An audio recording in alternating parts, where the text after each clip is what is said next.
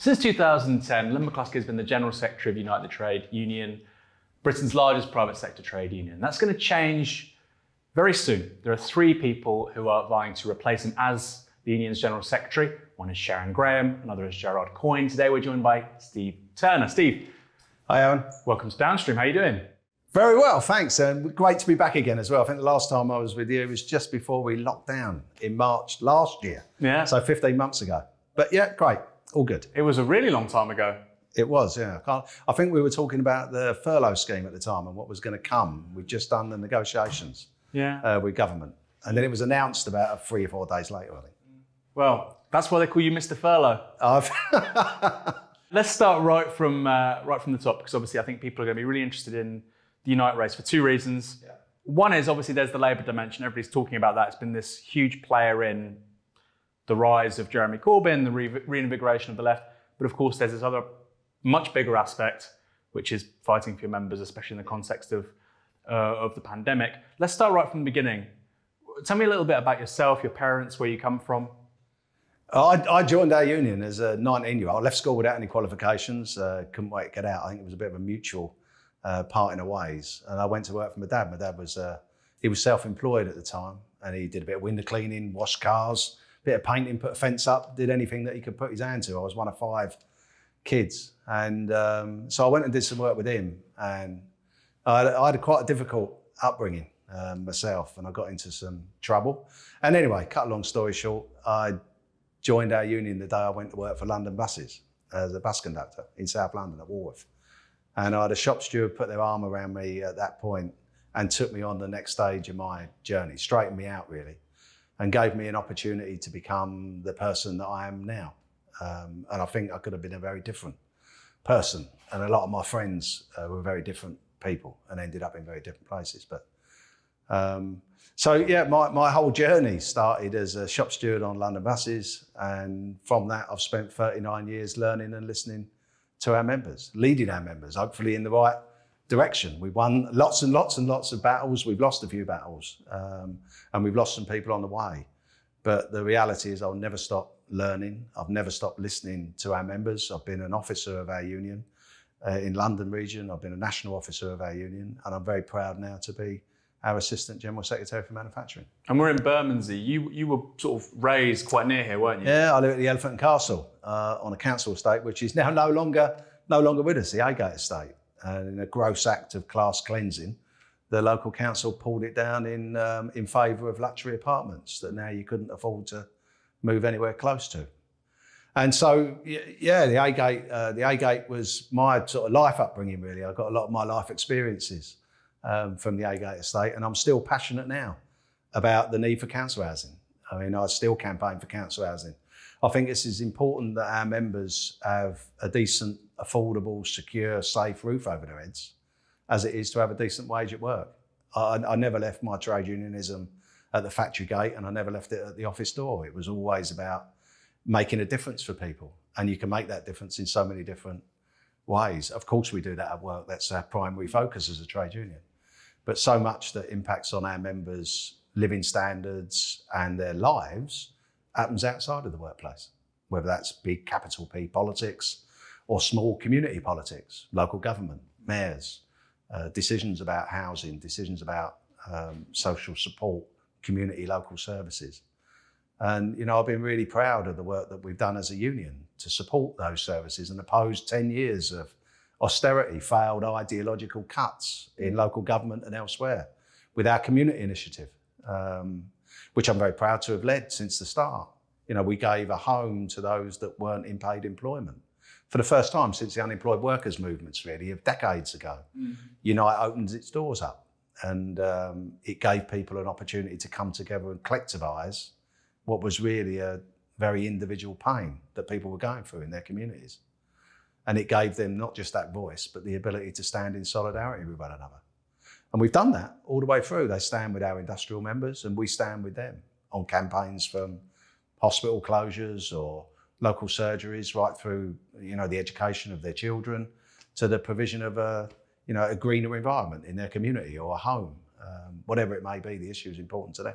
You said you got involved in the union at 19, and that was kind of like a big moment for you. Were you political before then? Were you political as a teenager, as a young adult? Yeah, I was. My brother was very political. He was on one of the first brigades to go out to Cuba, long time ago. And he worked on London buses as well. I remember one of the falling outs that I had in school, of course, was I was part of a group that called themselves SCAN. It was School Kids Against the Nazis, with the rise of the NF, as it was then, in the 1970s. And I remember my first political awakening, I suppose, was in Lewisham High Street, opposing the NF marching into Lewisham, which then became a very famous incident. But standing there as a young kid, being faced down really by coppers on horseback, who were charging us, not charging fascists, not stopping fascists from marching for our community, but they were stopping us from protesting against fascists. And then, of course, they diverted the fascists away and came on to attack us once again, while the fascists went off and had their little rally somewhere else with police protection.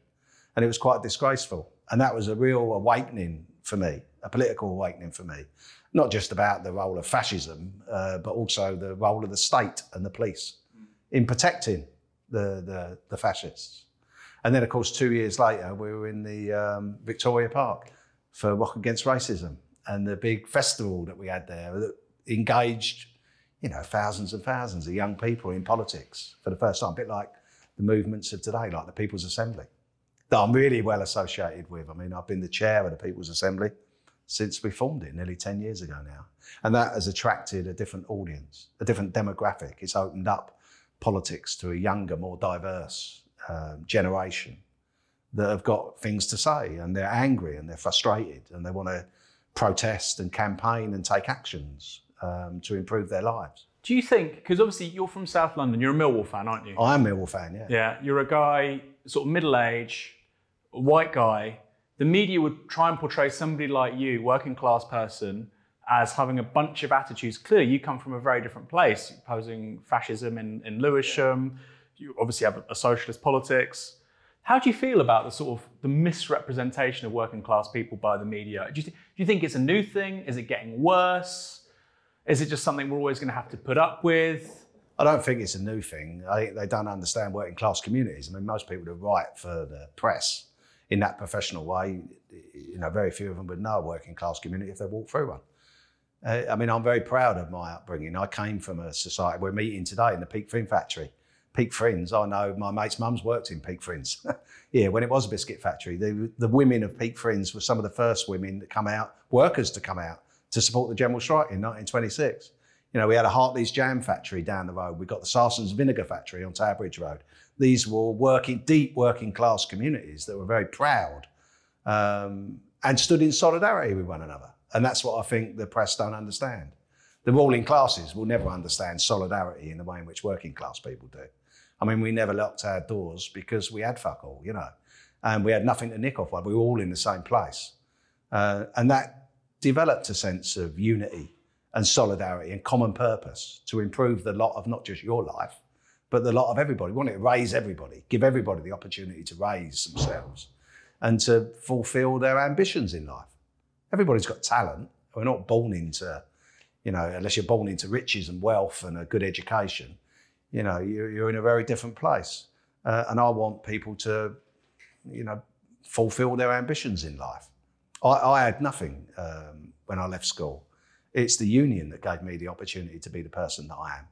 And I want to put my collective arm around all of those that are out there now looking for support. Do you think Steve Turner, 19-year-old Steve Turner today, if they were in the same situation going on the buses and they joined the union, do you think they would be given the same opportunities that you've enjoyed over the last 30 years? Or do you think that the labour movement's taken such a big step back that actually the young person probably wouldn't? Or, where do you stand on that? I think young people are in a different place now. We've got to reach out to young people. We've got to be relevant to young people. And we've got to organise or give hope in those sectors that we can do better. We deserve better and we can win better.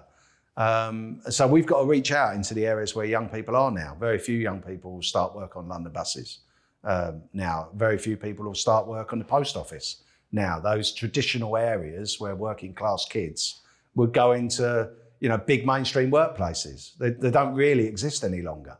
They're now talking about the gig economy, people working to an algorithm, getting their jobs on an algorithm and getting sacked. I know people that work in that sector. I mean, I talk to them whenever I'm out on my high street, and they'll tell me that they've got, 10 hours work, and if they don't deliver the last job, they simply don't get any more work tomorrow. They're sacked. They've been sacked by an algorithm, not by a voice. They haven't got nobody to appeal to. There's no phone number. There's no personnel manager. There's no appeals process. They just simply don't receive any more work through their smartphone. And that's the environment that so many young people are in. And we need to find answers to that. I'm not saying that there is this magic, no one's got a magic wand. There is no magical answer to that.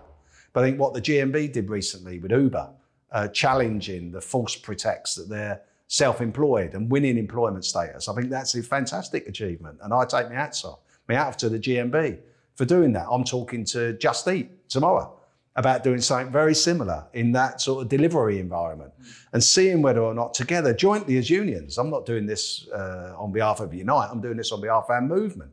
I think our movement needs to reach out to young people, give a home to young people, be relevant to young people, give them the confidence that someone's got their back. And I think that's really important. When I grew up, the unions, they had my back. They gave me an opportunity to be something different from what I was. And they gave me the education to do that as well through our shop stewards program, a training program. They gave me the confidence to I was always a cocky little git, but they gave me the confidence to stand up and articulate an argument and win an argument with an employer that came from a completely different background to me. But I could win it through power of argument and the fact that I had 400 workers standing behind me. I wasn't just standing there alone. We talked about the misrepresentation of working class people. Do you think that, we're talking about young people right now, so I might as well ask the question. Do you think young people are hated by the media in a way that, again, seems relatively new? I mean, I saw a statistic not long ago, and it said the average age of, I think, a season ticket holder in the Stretford End at Manchester United in the late 60s, early 70s was 18, 19 years old. Right. And you think today, a young person can barely, a working class young person, can't afford to go and watch the football. And it feels to me that there's almost like a real animosity, a hatred of young people, of young workers that just wasn't maybe there 30, 40 years ago. But I mean, young people going to Stratford then probably couldn't afford to travel to get to Manchester. But the reality is that young people are being treated like that. Young people have been priced out of their communities. I mean, I've got 3 kids myself. Outside of them pitching a tent in the garden, their opportunity to get a home, to start on that first rung of the ladder, there is no council housing. So they're having to rent in a private sector economy where landlords will evict you at the drop of an hat or just simply increase your rent to a state that you can't afford to pay rent. I mean, people in London, people in big cities, people in rural communities now being priced out of private landlord accommodation. And there's no security in that, of course.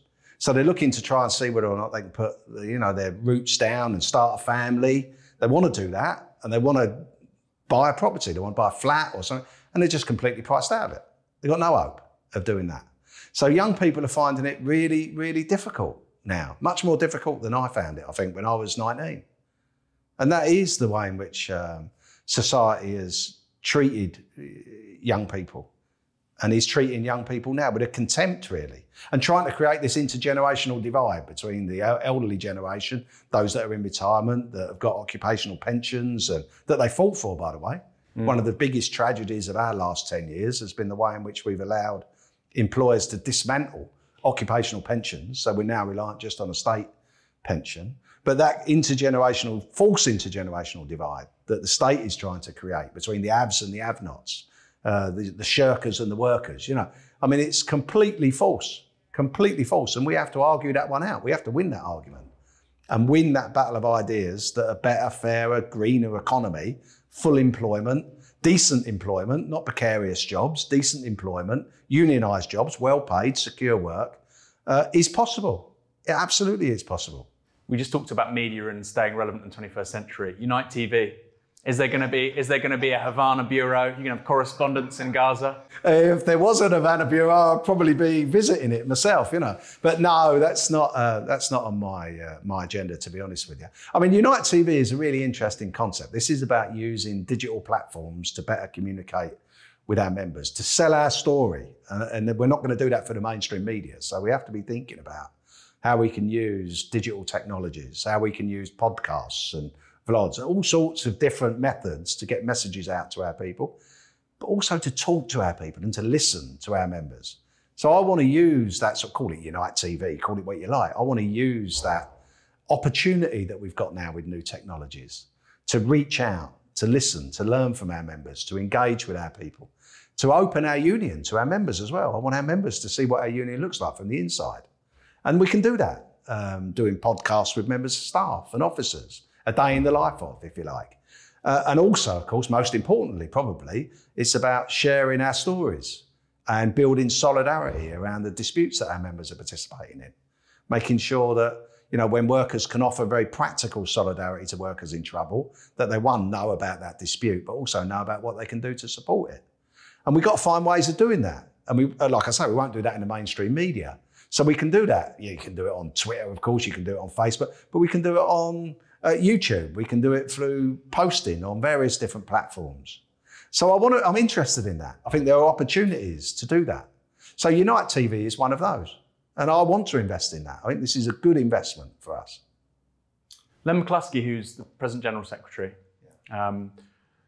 he's been a really huge influence in terms of the political contours of the Labour Party, not just since Jeremy Corbyn, but getting candidates from the left selected as MPs, and then since 2015, of course, Jeremy Corbyn's leadership. Yeah. What would Unite under your leadership do regarding the Labour Party? Would it look a bit different? You've had Howard Beckett, who's now pulled out, talk about defunding Labour. Sharon Graham and other rivals didn't say that, but she said something similar. And then you've got Gerard Coyne, who effectively seems to be saying that he would give money to Labour, no questions asked. Yeah. But regardless of what happens, you can have the cash, which personally I find a bit of a strange position, but at least you've got choices there. Got a position, yeah. Yeah, what's yours? Well, I developed our political strategy many years ago with many others on our executive and with Len, of course. And our political strategy has been one of engaging our members with Labour and making our voices heard within our party, making our party look and sound more like the people that it represents. And also empowering our people, good shop stewards actually, good representatives, whether locally in local councils, to stand for election in mayoral elections, or indeed to stand for election at Westminster. And we've been pretty successful at that. We've had a lot of good people who have come through our political programme, and we'll continue with that. We have to continue with that. Look, Labour's my party.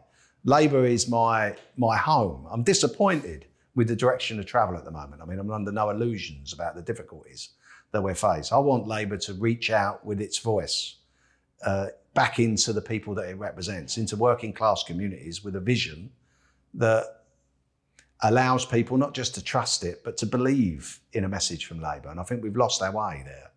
We're not talking to communities right now. We haven't got a vision. We're not articulating it. We're not campaigning. And we've lost our way. And in order to regain that, I'm not talking about a change in leadership or anything. Labour Party MPs, Westminster will talk for itself on that. But look, the reality is we have to shape up and shape up fast. Because we're losing ground in our communities. Working class people are losing confidence in our party. We're not saying what it says on the tin. Doesn't the leadership matter though? Because you have this debacle in 2019, bunch of reasons. One of them is Brexit, arguably one is Jeremy Corbyn, one is too much policy. I think the biggest is always going to be media ownership in this country. Put that to one side. And then heartlands are lost principally because of Brexit, places like the West Midlands, the North East. And the response then is a London lawyer. I like London lawyers. I'm not denigrating London lawyers, but this seems a strange response to me politically. A London human rights lawyer who was the face of a second referendum. And then obviously he has to overcompensate because of that.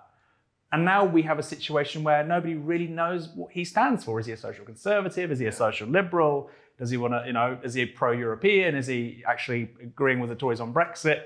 Do you not think it's a problem for Labour that right now nobody really knows where the number one person is actually at and what he thinks? Well, I'm not sure where Keir Starmer knows where Keir Starmer is. I think that's part of the problem. I don't agree that we lost the red wall seats in 2019 due to Brexit. I think we were losing red wall seats for a long time before that. Politics had disengaged from communities and we'd taken far too many people for granted for generations, actually. I think that's a long, deep-rooted problem that we've got to find solutions to. We've got to re-engage and be relevant. to those communities. I mean, Brexit was clearly a big issue in 2019. It was the issue of the election. So I'm under no illusions about that. I don't take the 2019 election and say, well, it wasn't about the programme, it was about anything other than Brexit. We had a fantastic manifesto. I didn't support Keir Starmer in the election. He wasn't my preferred candidate. But I'm a socialist, but I'm a Democrat. And he was elected as the leader. He was elected, though, on the 10-point plan. And I want him to deliver his 10-point plan. I want him to unite our party. We can't be a divided party. We have to act, and we have to act quickly now to get back into our communities with a very clear message that gives people hope in a very clear vision of a better, fairer, greener society. And we're not doing that. We're not doing that. So at some point, it's going to come to a question about leadership of the party and the direction of the party. Absolutely right. I don't take that decision on the basis of what happened yesterday or what might happen tomorrow, but I do want to give the party the opportunity over the next short period in order to put things right, because it has to put things right. We're in a bad place at the moment, and we're not talking to communities. We're not talking to our people. That we haven't got a clear, coherent message. We haven't got a vision. We're not articulating a vision. And that's a problem. People won't vote for you if they don't know what you stand for. If Labour came third in Batley and Spent, surely Keir Starmer wouldn't be able to carry on then? Well, I don't think I don't know what the election results. I mean, they could win it, obviously, but that's the opportunity for the leadership, isn't it? If they win it, then these questions disappear. Yeah, absolutely. There are other issues in Batley and Spend, no doubt, but you do have to go out and you have to. People need to know what you stand for. You have to have a vision in politics, like we have to have a vision for our union in this general secretary election. You got to have a vision, and you got to instill confidence in people that you're going to deliver on it. People have to trust you. They need to know that you've got their back, and people don't know that Labour's got their back right now. They're confused about Labour right now. They're not sure the direction of travel. We've got too much navel gazing, too much infighting, too many suspensions going on, the silencing of democratic debate in our local constituency parties. All of that is wrong and must stop. Those that are suspended must be brought back to the party. Jeremy must be brought back into the BLP. I'm under no illusions about this. And I'll work as hard as I can work to make sure that happens. I want Labour in government. I want Labour in government locally. Labour governments make a difference for working people, a real difference for working people. They don't always deliver what we want them to deliver, of course, but I know what a Tory government is delivering for working class people, and I don't like that. I want a Labour government, but I want a Labour government with a passion and a vision, and a government that I can be proud of, that speaks for working people, but delivers on the aspirations of ordinary working people. And we're miles away from that right now. So we have to shape up, and we have to shape up very, very quickly. And if Keir at the end of the day is not the person to do that, then we'll have to reconsider where we are. Final question. I don't know what your plans are if you do win, or how long you'd want to be the General Secretary, but just speculatively, if you were in the job for as long as Len McCluskey, 10 years' time, 2030, where would you like Unite the Union and the Labour Party to be? What would be the ideal situation? What would be the legacy of somebody like you being in charge? What would change? Well, I mean, Labour will be in government, and Unite will be, not just Unite, our movement will be, the largest, most powerful voice for working people in our nations. I think we are there right now in terms of Unite. I think in 10 years, we've got to a place that we can be incredibly proud of, speaking for our members. I think we are the most powerful voice for working people in our nations. I want us to grow. I want us to reach out into new emerging sectors of the economy. I want us to build an organisation that we can be proud of. I want us to be front of the line in terms of transitioning our economy to meet the challenges of the climate emergency. I think that's one of the biggest challenges of our generation as trade unionists, actually, how we shape the future of work. And we need to be confident in that. We need to have a workers' transition to a greener economy. And that means new jobs, but millions of new jobs. It means 1 million new jobs in our local government services, our NHS, a new national care service. All of these failures that we've seen in the past 10 years, we have to address. And only a Labour government's going to do that. A Tory government's not going to do that. We're delusional if we think there's an alternative to Labour in conservatism. That's not the case. So we have to elect a Labour government to make those radical changes. I want to see that. I want to see us fighting for a transition of our industrial heartlands, a re-emergence of our manufacturing base. We need that change in our economy from a service sector finance capital-driven economy to one where manufacturing is once again centre stage, so that we can resource the funding of our public services through foreign taxation and the way in which we export into a wider global economy. So I think there's lots and lots of things that we need to do. It's not about where we've been in the last 10 years. It's about how the world of work is changing and changing rapidly. And if we're going to, maintain our position in that environment, we have to change as quickly. So I'm really excited about the future. I'm launching my green print next week, which is about those millions of new green jobs, about how we transition our economy, our industries, how we generate the hydrogen that we need in order to take fossil fuels out of our homes, how we build 1 million new council houses, how we retrofit millions of others, but how we also manufacture the products to do that here in the UK. So the heat pumps and the heat exchangers, the double glazing, the wind turbines to generate electricity using natural resources. We have the largest single wind farms in Europe off the coast of the east coast in the North Sea and in the Irish Sea in the northwest. And yet we don't manufacture a single wind turbine here in the UK. Not a single one, we import more. These are the jobs of the future, apprenticeships for our kids. Let's give people hope that we can be better and we can win that better, fairer society. And I think we can do that. I'm confident that we can do that, but I can't do that alone. We have to build a movement to do that. And that's a bigger movement than just the trade union movement. And that's why the point earlier about, we have a responsibility and a duty to build a wider social movement for change is really important in this election. It's about how we continue to fund those bodies outside of our own union that do give us hope. I mean, the People's Assembly, I'm very proud to be the chair of the People's Assembly, but it was that movement in the last 9 years that fought against ideological austerity, the economics of austerity, that positioned ourselves in order to get Jeremy elected in 2015. It kept the anti-austerity argument alive for a movement and for a generation. And that wouldn't necessarily have been the case had we not built that social movement outside of our official trade unions. So, I am excited. I think there's real opportunities, huge challenges, of course there is, but there's real opportunities out there to make a difference. And I can see that transformative society. I want to see full employment. Where do we lose the ambition for full employment? But what does a job look like? What does a job in 10 years look like? Will it be the 38, 40-hour week? Will it be a 20-hour week? Will it be shared work? I want to talk about shared work, but I also want to talk about our fair share of the wealth that we create. We create the commonwealth of our nations, so let's make sure that we benefit from that. So I'm not talking about shorter working time with reduced pay. I'm talking about sharing the work out that we've got. And God forbid in 10 years' time, maybe human beings will be able to fulfill their true potential as human beings and not just simply go to work, come home, be so tired, sit down, have a bit of dinner, go to bed, get up and go to work.